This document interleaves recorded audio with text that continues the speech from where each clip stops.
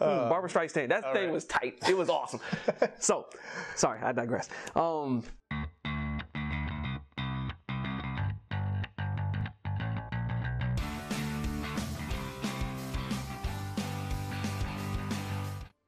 Hey everyone, welcome to a new episode of Muddled Dice and a new episode of Wet Ink. Dude, it's been over a year since we've done this. Yeah. Can you believe it? When you were first telling me about it, it didn't feel like it had already been a year. No. It went by quick as shit. So yeah, we need to change that. Yeah. Seriously. I looked at the last one we uploaded and it was like February 23rd when it was uploaded. So we recorded before that. Oh, professionals here. Yep. Let's do it. Yep. All right. So today we're going to talk about just two comics today. Elsewhere and The Realm. Talk about Elsewhere first. Elsewhere is from Image Comics, written by Jay Faerber. I hope I pronounced that right. Drawn by, I'm going to get this one wrong too, Sumeyye Kesgin. Oh yeah, that's wrong. Yep, whatever. Yep. Colored by Ron Riley and lettered by Thomas Maurer. That's a little easier. So Elsewhere is an adventure comic about what really happened when Amelia Earhart disappeared. Yep. And this isn't spoiling too much. It's like in the first issue, her plane flies into like a portal, kind of something like that. Yeah. And it transports her and her co-pilot to this like other world where there's weird, other creatures and other cultures and stuff. Right. Same team as Copperhead. Yep. The only change is the artist, but Jay Faerber, Ron Riley, Thomas Maurer. So it looks a lot like Copperhead. Yeah, I can agree with that. The thing that I like most with Elsewhere was just taking the main, the main lady, the main our hero, and then throwing it into this world with these other kind of like creatures, or they're not like aliens or something like that. They're just more. They're humanoid creatures. Yeah, that's a good way of putting it. Yeah, and they speak English, but it's not English. Yeah, because wasn't there one part where the guy was just like, English? What are you talking about? I'm talking some kind of whatever Valerian McJagger thing. I don't know. But the thing that got me with it, I was just like, oh, okay. I see what the writer's trying to do here. What I liked again, we'll go ahead in this crazy detail. Let's get weird. I liked the paneling of it. I liked the pacing of it. I liked how it was all like cinematography wise. I liked how everything was set up. Yeah, which I can appreciate.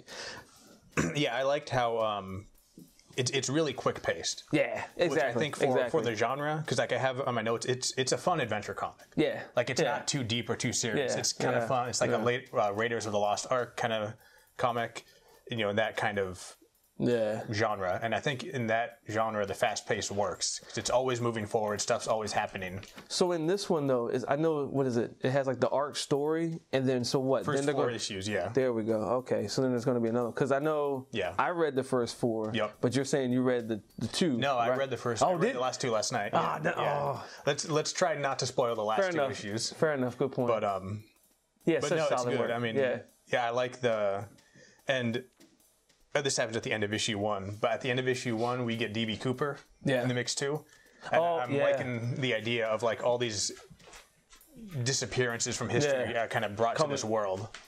I wonder, has other comics ever done something similar to like taking other kind of figures or anything like that? I know there's stories. I'm sure and stuff there are. But I can't think of any. Yeah. But I like this concept. I'm digging the concept. Yeah, me too. I like the artwork. It's it looks like Copperhead. Yeah. But it's that kind of it's kind of, it's hard to describe. It's cartoony, but not overly cartoony. But, it's the word that comes to mind when I see it, just with the shapes and the coloring, is it's round. Yeah. No. It's very smooth. Yeah. I want to say they didn't try to in the background make too many things abstract. There's still a lot of good attention to detail in it. I remember reading, and then the color harmony on it is pretty solid. I was digging that too. Yeah. Yeah. I like the coloring it's bright and smooth. Like I said, it's fun.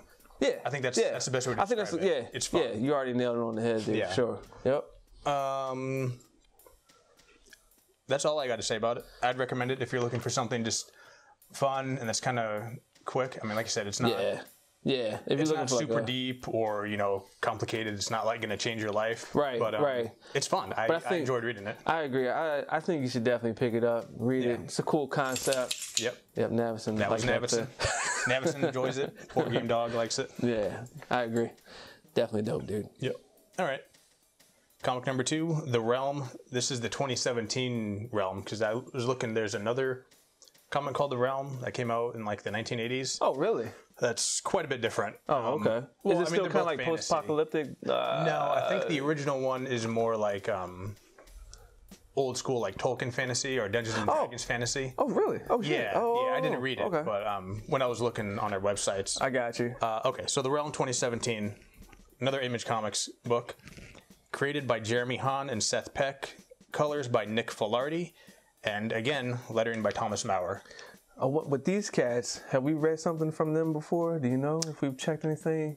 Because I don't think so. Yeah. But I remember we was talking earlier how I was liking the artwork for Elsewhere.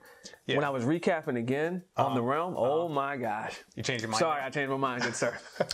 That thing was pretty badass. Especially like the opening scene and stuff like that, where it was oh man, what's her name? Molly or something like that? The black, how you ever want to say, I don't know, black chick, African American chick, whatever. Yeah. How she was like, did three hits on some kind of like troll dude or something like that, then had the nerve to spit on him too after. Oh man, it was like one arrow went through his eye. I was like, oh, this is badass, sir. That was pretty cool. Okay, we should say what it's about. Oh, I'm sorry. Whoops. That's cool. That's what happened. Just got a little excited. It happens. Okay, so The Realm is a post-apocalyptic American fantasy. It takes place in America 15 years after orcs and dragons and other fantasy creatures just kind of show up out of nowhere. Yeah. And now we've got some sort of dark sorcerer gathering power for whatever purposes. Yeah. And then we've also got the main characters are like a band of mercenaries traveling across the country escorting a couple of scientists. Right. So the sorcerer dude, what? He has to sacrifice people in order to talk to this being to get them sucked in? Something like, the sorcerer is like, it's very dark. Grisly fantasy. Yeah. Like when the sorcerer needs to commune with like his leaders. Yeah. He's like sacrificing people and like so you can imagine just pouring their blood into like a whole freaking line.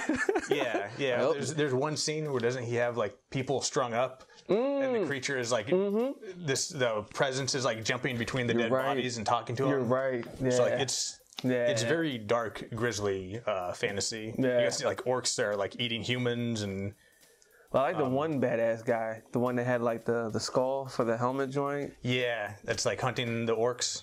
Yeah, what did he do? Yeah. Is he by himself? Is he a band by himself? I think so. Yeah. The character Tyke's talking about is there's this one dude who's hunting. He seems to be hunting orcs, and he takes their horns when he kills them. Boom! And there it is. Keeps them as a trophy. Yeah. Okay. So. Yeah, so it's a little mature, a little darker than Elsewhere. Yeah, definitely darker. More. Yeah. I feel like the Elsewhere was more cartoony, kind of like Team Fortress-y type of jazz, where this one is kind of like gritty, like we're going in your face with detail, you know, because there was some pretty. But I like the paneling and the pacing in the Realm too, which was pretty solid, dude. I love the pacing in the Realm. Yeah. When I was reading it, it reminded me of. Remember how I mentioned this when you did a review of Triggerman? How like sometimes there'll be panels of just like scenery, like no dialogue, no action, and just kind of like establish it. Okay. The Realm does the same thing. You're right. I love that. There'll be people talking or doing something. Okay. And then it'll be a page of like, here's a shot of the skyline. Yeah. Here's a shot of an abandoned building, just to kind of like show the architecture in the Realm was pretty solid. Yeah, the artwork is great in the Realm. It's a little bit desaturated. Yeah. It's got that kind of like messy but detailed look.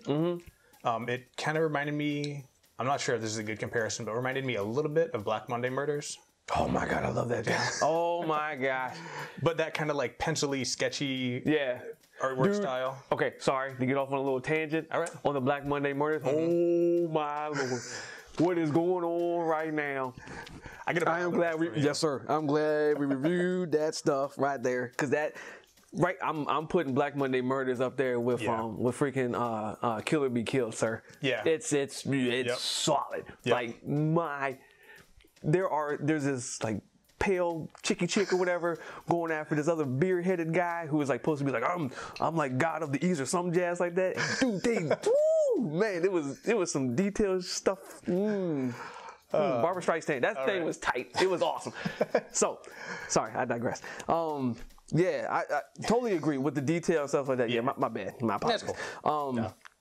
With what was it? I really like the action scenes in the realm. Like I like how everything is put together. It doesn't feel kind of like half-assed or whatever. And then even the dialogue. Logical. Yeah, exactly. Like there's sometimes you see action scenes in comics and it feels like it's just they just threw together a bunch of actiony panels and like this doesn't make sense. Trying to go for a dynamic pose or something. Yeah, this one felt it feels logical. Like if you read it, you can follow the fight. Like you know what's happening. That's just chaos. Yep.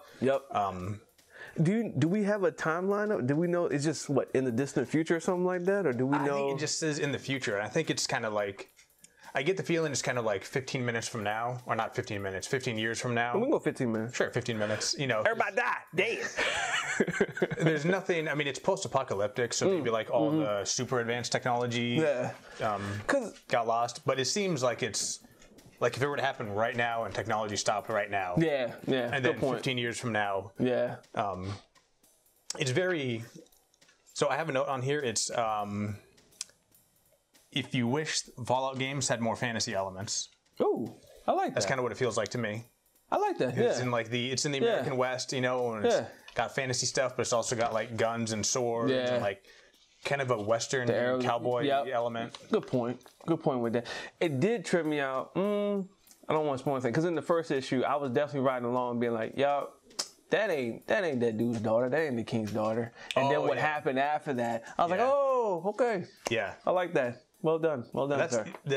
It does pull you in right away. Yeah. Because in like the first like your face real quick. 6-8 pages. If that. There's like a neat little like story arc with a twist. And like, okay, this is cool. Yeah. I can get on board with this. Yep. I also liked sorry, go on. I was gonna say it gave a good introduction to I guess our hero. Being like, hey, you know, I'm this mercenary. All I care about is just trying to get this job done. Yeah. I don't care how it takes to it or anything like that. I don't care how it talks to it. My bad. Yeah, and it kind of introduces the world, I think, pretty good, too. Because it's like, okay, this is a world of, like, deceit and backstabbing. Oh, like, completely. No one is what they say they are. Yeah. You know, so it's a dangerous world. You can't trust a troll. That's for sure. You can't do that. I like, too, at the end, I don't know if you noticed at the end, just, like, the covers and the illustrations at the end kind of look like old D&D or like tabletop books. No. Yeah, like at the end of issue 1, there's like a black and white drawing of a troll, I think. But it's kind of in that style of like the early 90s, like Xerox. Shoot, okay. No, I know what you're talking about, but okay. Yeah, like White Wolf books, like before 4-color printing got really cheap. So it was just like two-tone black and white. Do you think it's something that you can stitch together, kind of like with paper quills or something like that? Oh, I don't know. That'd be cool. Oh, I'm going to recheck that. Yeah. But I think that's kind of like, it feels like a callback to like Dungeons and Dragons and like old school fantasy. We need to figure out or just learn, like, I mean, do a real quick Google search, what the other writer did and stuff like that. Because I bet you it's something that we probably read before or something. Maybe. I want to say. Take a quick pause. Yeah, you good. Because who was the writers again? The writer is Jeremy Haun. Jeremy Haun. So see what I'm saying, Ben? You could just totally just jump in and start doing some philosophical, like, I don't know, just say some random shit. This is gonna be Wet Ink featuring DJ Widrick. There we go. Waka waka waka waka. Let's see. This isn't gonna make any sense at all to anyone listening. We've got our other buddy Ben just hanging out with us today. Sorry about that. He did Detective Comics. Oh, okay. He did some Batman. Uh-oh. New Excalibur, Berserker, Battle Hymn, and Chuck. Damn. Nope. Chuck. Nope. That's not it. Yeah, Chuck the TV series. Oh. Really? Apparently. All right. Oh, he did. Okay. I think he did the comics based on the TV series. What about Seth? Okay. What about Seth Peck? Let's see. Oh, I'm sorry. My bad. I'm just trying to keep him from jumping up onto the recorder. Let's see. Navis, what you want to say? What you got to say, buddy? My birthday? Seth Peck. Oh, okay.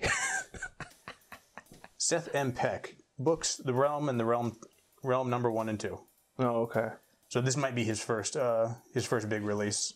Okay, that's fair enough. That's still. Oh no! Apparently he did some X-Men. Oh, Jeremy Haun, The Beauty. Oh, That's really? the one I recognize him from. Boom. Yeah, that's. See, I haven't read that, but I do want to read that. I love the covers of that. Boat. The covers. Okay. Yeah, the covers. That's what they look like. Vanity Fair magazine covers. Yes. Welcome to Wedding. Okay. So, The Beauty. When we went to Third Eye It's got Comics, a good pedigree. Shout out to Third Eye Comics and Annapolis. When was it AO? Please retweet this. Yeah, when he recommended that joint, The Beauty, the cover on there was badass. Yeah. Like I was okay. Yeah. Yeah. Okay. Yeah. So the Realm, it's got a good pedigree. Yeah, I agree. Homie. Definitely worth checking out again. Yep. I would honestly, if I had to take one over the other, I would probably check out the Realm first. Okay. Then checking out the Elsewhere.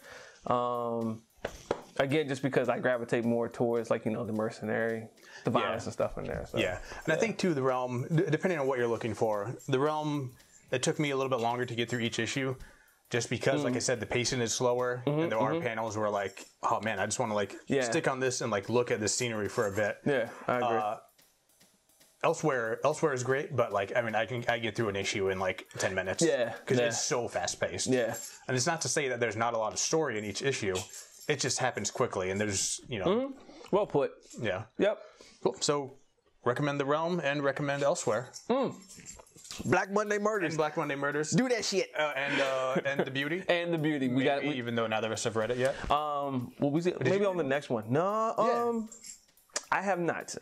Not enough to voice an opinion on it yet. Yeah. But definitely worth something we should check out. Hopefully not next year. I know. Yeah. You know what I'm saying? So. Yeah. Hopefully. Yeah. So cool. All right. That's it. All right. Thanks everyone for listening.